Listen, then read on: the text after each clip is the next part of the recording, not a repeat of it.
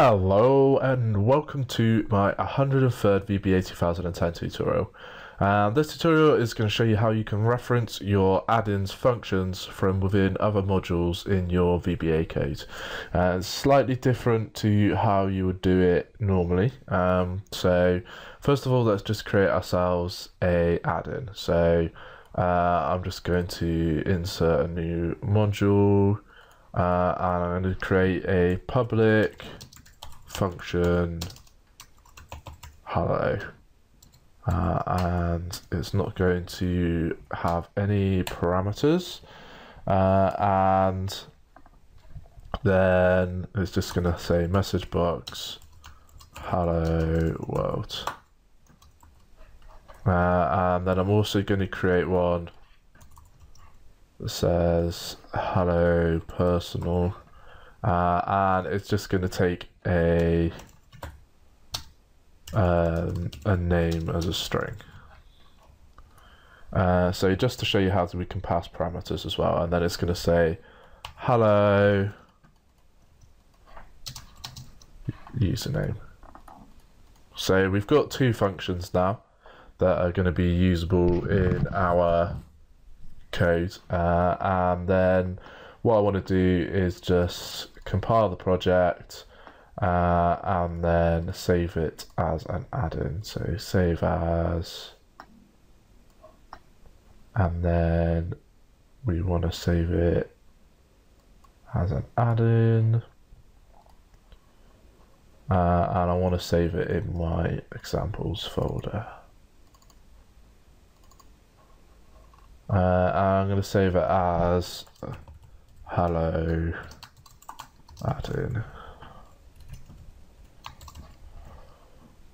Press save, and then I'm going to save the XLSM file as well, and then I'm going to close it down.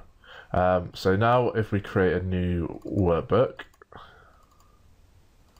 and we save this as well, let's save it in my examples as a macro enabled workbook, and I'm going to save it as tutorial 103 copy 2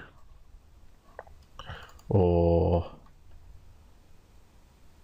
XLSM file, and then let's just rename that one to add-in file,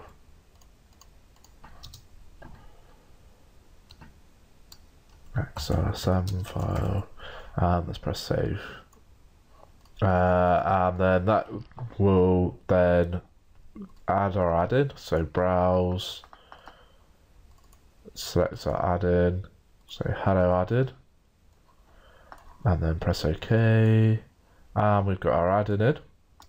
And so now when we go into our editor, in our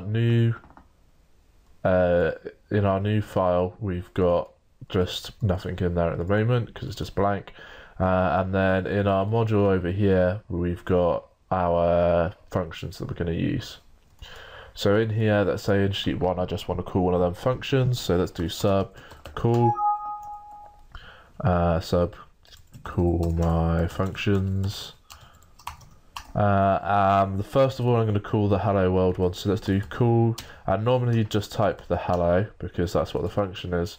But what you'll notice is that if I press play, and it's going to say it's not defined, and it's because it can't actually see the ones in here, despite the fact that they're public. So what we need to do is, instead of using the call, we're going to use application.run.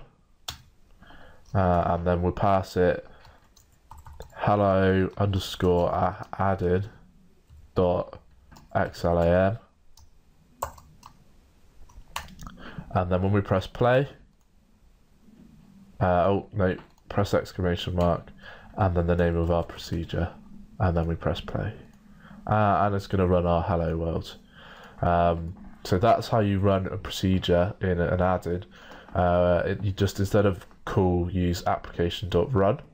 And you can also pass parameters across. So let's do it in our other one. So application dot run, and then hello add-in dot xlam exclamation mark hello, and what did I call it? Let's just check. Hello personal.